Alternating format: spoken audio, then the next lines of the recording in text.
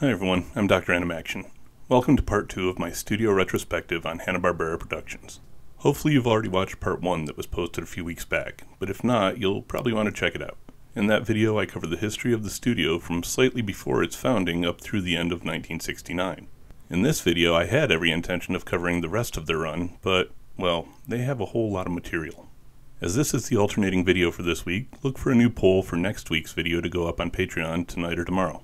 As usual, if you love all things animated and animation adjacent, then make sure to like and subscribe so this train can keep rolling. Now let's head back to the era of disco and bell-bottoms and pick up our look at Hanna-Barbera in 1970. Though they probably didn't know it yet, Hanna-Barbera ended the 60s by accidentally discovering the recipe that they'd be applying time and again throughout the next couple of decades. Scooby-Doo, Where Are You? Aired for 17 episodes in its first season from September 1969 through January of 1970, and followed it up with a second season that was 8 episodes long from September to October of this year, as a way to break away from their mid-60s action-oriented output. That particular era of programming for them had led to several petitions and protests by parent group Action for Children's Television, who found the material in shows like The Herculoids and Birdman to be too violent. Scooby-Doo was made with the help of CBS to be the solution to that, and the format of a group of teens solving mysteries proved incredibly popular. But we've already talked about Scooby and the gang in the last video, so let's instead look at how those junior sleuths changed the trajectory of the studio. Honestly, for their first new series of the decade, it didn't. Instead, the first of 3 shows that Hanna-Barbera released in 1970 tried to follow the Flintstones model. Where's Huddles was a primetime sitcom released to fill the seasonal off-schedule for variety show Hee Haw. The series was based on the families of 2 professional football players who lived next door to each other, and was structurally and story-wise cut straight from the Flintstone cloth, even using some of the same voice actors from that series, most notably with Mel Blanc and Gene Vanderpil. The series wasn't received well enough to continue past its initial 10 episodes, though, and was the last cartoon the studio would air in primetime until the 1990s. Well, almost. We'll get to that later. There were a couple of other shows in works for the year, though, that both released for the new programming schedule that September. The first of these was based on the professional exhibition basketball team, the Harlem Globetrotters, which was also co-produced with CBS. On a side note, I went to a Globetrotters game once as a kid, and it was pretty great. They were a lot of fun to watch. Anyway, the series followed the team's adventures from city to city, as in each new place they'd inevitably get wrapped up in some conflict or mystery that would be brought to a satisfying conclusion through, what else, basketball. Throw in an animal companion in the form of mascot Dribbles and an old lady named Granny as the team's manager and bus driver, and you had a fairly successful formula for a cartoon. You also had a platform to bring in some fresh voice talent, and for this series Hanna-Barbera cast notable names like Scatman Crothers, Stu Gilliam, who was a stand-up comedian known from appearances on series like the Ed Sullivan and Dean Martin shows, vaudevillian actor and longtime veteran of the Jack Benny Show Eddie Rochester Anderson, and Robert Dupuis, who you all may recognize as the recurring character of Sergeant Reed in all 3 RoboCop films. The show was significant as it was the first Saturday morning cartoon to feature a predominantly African-American cast. That was a big deal, as up until this point, the only African-American in a Saturday morning animated series had been Pete Jones from the previous year's Filmation adaptation of the Hardy Boys, and that character was voiced by a white actor. Hanna-Barbera actually doubled down on the representation this year with their final animated series, though, a spin-off of the Archie comics called Josie and the Pussycats. The show took the characters from the comic, mostly at least, as it swapped the comic's Pussycat Pepper with an African-American Valerie. See, I told you they doubled down on expanding the representation. And placed them in an animated series that more closely followed the structure of Scooby-Doo, Where Are You? Than their original comic stories, having the main trio and their supporting characters, including a very Fred-looking manager and shaggy-acting Rhodey, get wrapped up in some mystery or adventure in each episode. As the original concept for Scooby-Doo had focused on the teen characters as a band under the name Mysteries 5, Josie and Friends were a perfect choice to apply the formula to. It also didn't hurt that Filmation had released an Archie series a couple of years prior that was a huge rating success, and HB was looking to get a slice of that musical adventure pie. It worked though, and the series was another big hit for the studio this year. Oddly, it's an early example of taking a series that you start running out of ideas for and putting it in space, as that's where the show ended up for its 3rd and final season. Also noteworthy for this series is the music, which was professionally recorded by musicians rather than the series' voice actors. While the speaking parts were performed by Janet Waldo, see my last episode for more on this prolific actor, as Josie, Jackie Joseph, who played Audrey in Roger Corman's Little Shop of Horrors movie as Melody, and Barbara Perriott, who actually mostly left acting after this role, as Valerie. The voices for the musical recording were different people. For the songs, the series used Kathy Doer as Josie, who has that role as her only credit in IMDb, Patrice Halloway, who had been a recording artist for Motown Records and was actually the reason the Pepper character was replaced by Valerie, and notable member of Charlie's Angels, Cheryl Ladd. There are some interesting stories about the series, so this one may be a good candidate for a future deep dive. Those first couple of years of the 70s were fairly slow for the studio, with no feature films or TV specials. Instead, in 1970 and 71, the studio produced the 3 previously mentioned series and another 3 the following year. They'd also had a failed attempt at a 4th with Duffy's Dozen, but the pitch hadn't been picked up. Instead, they had a spin-off of the Flintstones with the Pebbles and Bam Bam Show, a new anthropomorphic comedy with Help, It's the Hair Bear Bunch, and The Funky Phantom, which was a copy of the Scooby-Doo formula using a Civil War ghost instead of an animal sidekick. It was also the first series Hanna-Barbera made using an Australian production company, in this instance, Air Programs International.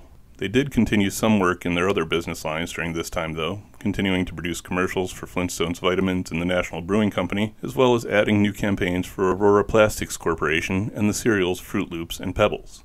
They also produced several more of the industrial and educational videos we talked about last episode, including a quartet of them for the Los Angeles County Medical Association's anti-drug campaign. Things would definitely pick up the following year, though. As I'd mentioned their work with an Australian studio a bit earlier, it's also probably a good time to point out that the following year, in 1972, Hanna-Barbera expanded to open their own animation studio in that country, which worked on several of their properties through this and the next decade, and who was assigned as the main studio for the famous Classic Tales series, which we'll talk about in a few minutes.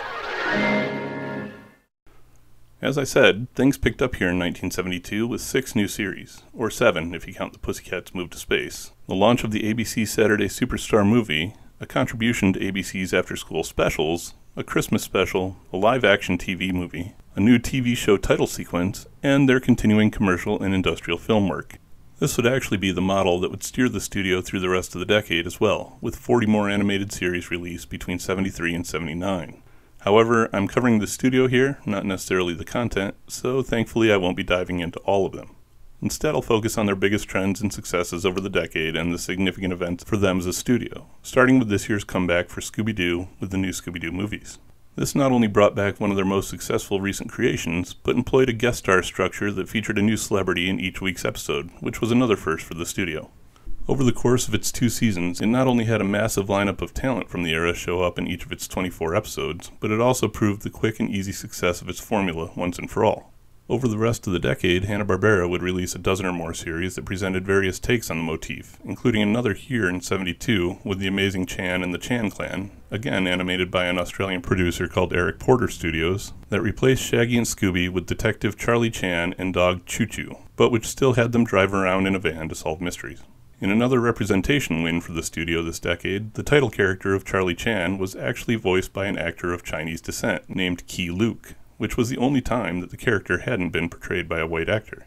The way they handled the series was an approach that the studio leveraged a few times with the Scooby setup, taking an existing property and adapting it. They did the same with the movie Butch Cassidy and the Sundance Kid, making a series with the characters as teens in a band traveling around with their dogs and a supercomputer who assigns them various mysteries to solve.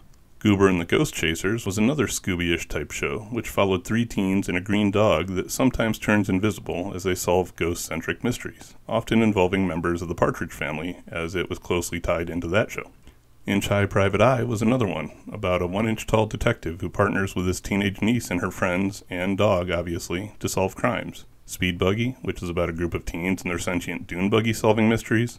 Jabberjaw, which is about a teen rock group and their anthropomorphic shark drummer solving underwater mysteries. Clue Club, about some teenage detectives and a pair of talking dogs solving mysteries. And I could go on. I won't though, but I most definitely could. This was absolutely one of the wells that the studio drank most deeply from this decade. Another area the studio focused a lot of production time and effort on over these first years of the 70s was bringing back their classic characters, starting in 1973 with the show Yogi's Gang. This series brought back pretty much every one of the studio's anthropomorphic characters from years past under a single banner to reintroduce them to a new generation.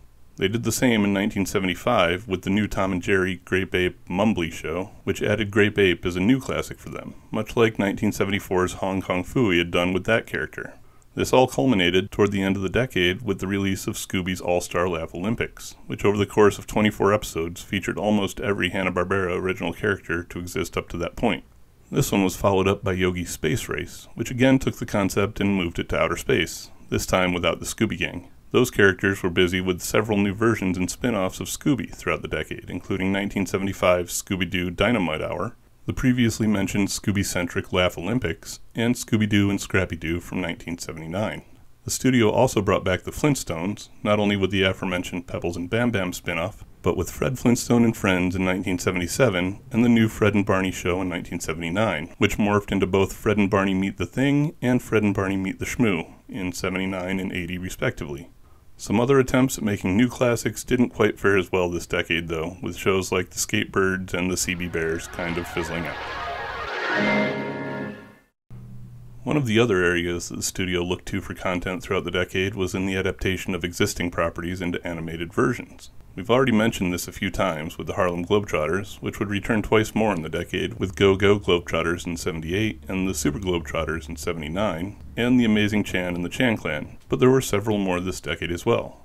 The studio made adaptations of the live-action TV shows I Dream of Jeannie with Jeannie in 1973, The Addams Family, a science fiction version of the Partridge Family in 74's Partridge Family 2200 AD, 1978's Godzilla and the All-New Popeye Hour, and 79's Casper and the Angels, The New Shmoo, and Amigo and Friends. Additionally, a 9-volume series of specials called Famous Classic Tales was produced between 1973 and 1981, each adapting a famous novel or folk legend into an hour-long animated film. And as I mentioned a little earlier, this series was produced by the studio's new Australian division. Hanna-Barbera also got back into the superhero business in 1973 for the first time since their 1967 Fantastic Four series, this time crossing the comic aisle to DC with an animated version of their Justice League of America. The first incarnation of the Super Friends took the core cast of Superman, Wonder Woman, Batman and Robin, and Aquaman and applied a dash of Scooby-Doo in the form of non-powered teen sidekicks Wendy and Marvin and their animal companion Wonder Dog. The first series only ran for a single 16-episode season, but would prove to be a pillar of the studio's animation for the next decade and a half, releasing a follow-up series called The All-New Super Friends Hour in 1977, and continuing to have a version on the air consistently until 1986.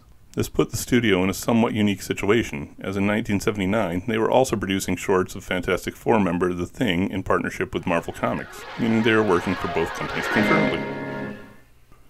The studio worked on more than just animated TV series this decade, though, also producing several theatrical and television films and specials, and continuing with advertising, industrial films, and educational products. Their industrial film output remained fairly consistent through this period, but was shut down by the end of the decade with their last entry produced in 1979, as did their advertising work, which continued till 1990. In their education-focused series, the company released 3 productions between 1974 and 76 for John Deere, Xerox, and Georgetown University. But perhaps most popularly, they released an entire set of educational film strips between 1977 and 80 that featured a broad lineup of their classic characters and covered several topics from nutrition to safe driving over its 26 entries. They also produced animation for several external projects, including a couple of episodes of Love, American Style for Paramount Pictures, one of which served as a pilot for a new prime-time series called Wait Till Your Father Gets Home, which is the one I lied about earlier and said I'd get to. Having said that, yeah, we'll come back to it. They also created a series of shorts using the character Peter Puck to air during NBC's NHL coverage, which explained hockey rules and history during games. They also provided an animated sequence for the MGM historical anthology film That's Entertainment Part 2, which was a retrospective of that studio's films from the 1930s through the 50s. Speaking of films, HB also contributed the opening sequence in the 1980 Robin Williams starring Popeye film, and an opening sequence for 1979 TV game show Whew! Production of these sorts of sequences were another line of business the studio got out of this decade, with Popeye being the last one they created. There were 3 feature films from the company that ended up in theaters during the 70s, with one being animated and the other 2 live action. On the animated side was an adaptation of E.B. White's story Charlotte's Web in 1973, which was their 3rd feature film and the first not based on one of their existing characters. The live-action films the studio released this decade were Baxter in 1973, about the challenges faced by a boy with a speech impediment, and Chomps, which is an acronym for Canine Home Protection System, released in 1979. That one was a family-oriented comedic sci-fi movie about a robot guard dog. More noteworthy than any of those were the studio's TV movies from that decade, which consisted first of a combination of 6 live-action or animated contributions to the after-school specials, covering topics like running away, winning the lottery, and the importance of classical music, amongst others. Hanna-Barbera also released a series of 7 entries into the ABC Saturday Superstar movie lineup between 1972 and 73. These included an animated pilot for Yogi's Gang called Yogi's Ark-Lark, adaptations of the classic stories Oliver Twist and Robin Hood, called Oliver and the Artful Dodger and the Adventures of Robin Hoodnick, and adaptations of the live shows Gidget, The Banana Splits, Bewitched, and Lost in Space. Finally, the studio produced 16 animated television or holiday specials to round out their work for this decade. Just to make sure we give credit where it's due, the studio had several original productions they released over the decade as well. The first of these was the briefly mentioned primetime series Wait Till Your Father Gets Home. It's kind of like an animated Archie Bunker, telling stories about a family where the conservative father butts heads with the liberal kids and the fanatically right-wing neighbor. The series is notable for starring the only man to ever intimidate the Fonz, with Tom Bosley as the father of the title, and for being one of the first roles for actor Jackie Earle Haley as son Jamie. There was a version of the Flintstones set in the Roman Empire called The Roman Holidays, which didn't really catch on and only lasted 13 episodes. Valley of the Dinosaurs followed a modern 70s family accidentally transported to prehistory and forced to survive, released the same year as another live-action prehistoric series called Korg 70,000 BC. There was a slice of life series from 1974 in the form of These Are the Days, a stunt show inspired by Evel Knievel called Devlin, and the underwater-based Sea Lab 2020, which followed a group of researchers at the bottom of the ocean. Lastly, was a very limited attempt at another primetime series that ran for 5 episodes in 1978 called the Hanna-Barbera Happy Hour. It was a variety show hosted by a pair of puppets that were supported by weekly celebrity guest stars and actors in costumes of Hanna-Barbera classic characters. All in all, it was a pretty busy decade for the studio, but not everything they tried was successful. Duffy's Dozen is a show I mentioned earlier that the studio pitched in 1971, but it wasn't the only series that they couldn't get traction for this decade. Taggart's Treasures was an Australian-produced live-action pilot aired on ABC on December 31, 1976, which never got picked up as a series. They tried again in 1977 with the live-action comedy series The Beach Girls. No idea when or where this one aired. And once more in 1978 with a mixed-media live-action and animated variety show called The Funny World of Fred and Bunny, which got its single airing on CBS on August 30th of that year. In 1979, the studio made one final push with a pair of live-action pilots. The first was Sergeant TKU, a crime drama starring Korean-American actor Johnny Yoon and aired on NBC on January 24th, and the second being a circus competition hosted by Ed McMahon and Georgia Engel following American circus acts competing against others from around the world at the 1979 Circus World Championship, which also aired a couple weeks later on NBC on February 13th. But these failed pilots begged the question of why the studio even kept trying. Well, although it never really seemed to be a point of contention between the two, because by all accounts nothing ever really was, this was primarily due to Joseph Barbera, who was interested in live action, with William Hanna and most of the studio's other members just content to stay in the world of animation. However, Barbera had some ideas that he felt were right for live action and pursued that path on both television and film, the latter through partnerships with his friend Samuel Arkoff, vice president of American International Pictures. Chomps was the first movie produced under a 4-film deal with that company, but that deal was canceled after it flopped, making $1.8 million on a $3.5 million budget. It also seems to have been the last attempt by the studio to succeed in the live-action market, as their output over the following 2 decades was almost exclusively animated. In general, the 70s was a fairly stable decade for Hanna-Barbera. The company experienced no changes in ownership, distributor, or parent company, remaining with Taft Broadcasting until 1987. They remained in the same building throughout the entire period. They had a steady output and viewership throughout. The only real items in their history to note during the 70s were the criticism they received from other animation artists, the departure of Joe Ruby and Ken Spears in 1977, and their working relationship with Mark Lavoie that started in 1979. The criticism during this time was mostly revolved around the studio's tendency to recycle work between projects and the fact that their use of limited frames notably made the characters more static than in most theatrical animation. This criticism mostly came from other professionals in the industry, though, and had little to no impact on the huge number of the studio's viewers and fans. The second point I mentioned here did have more of an impact, as the departure of Ruby and Spears to found their own studio in 1977 meant the loss of some of their most prolific in-house talent and the rise of some real competition going into the 80s. We'll see examples of that, though, throughout the next decade with the new series from the studio, as the majority are reuses of existing characters or adaptations of other properties. The last item I noted was the work the studio began with computer scientist Mark Lavoie on the development of a digital inking and painting system, which led to the studio reducing production costs even further than they'd been able to with limited animation alone. Lavoie even accepted the role of director of the Hanna-Barbera Animation Laboratory from 1980 to 83, and the processes and technology he helped the company develop remained in use until 1996. As I did in the last video, here's a rapid-fire look at the studio's full lineup of series for the decade, as I touched on quite a few, but I might have missed some of them.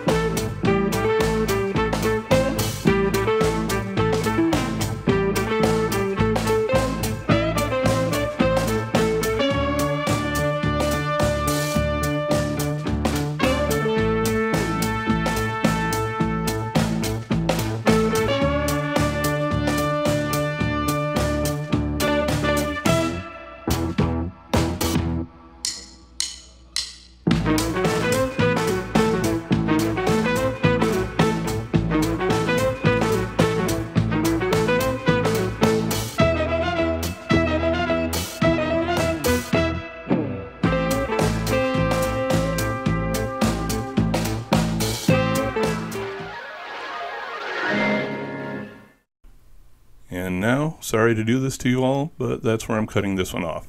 The script's already getting pretty long and pretty dense, so I'm going to save the rest for what hopefully works out to be just one more video.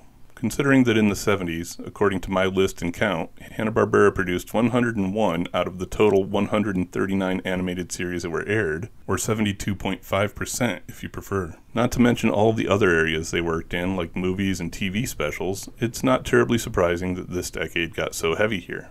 Looking ahead, I think I can probably finish the studio out with one more video before we move on to someone new, but I'd foolishly hope I could do that here. Alas, it is what it is. I'll have a new poll up for the next alternating video tomorrow, and don't forget to check back this weekend for 1996 in the animated 90s. Also, I've already picked the topic for next week's deep dive, so you can all look forward to seeing Dino Riders in that one.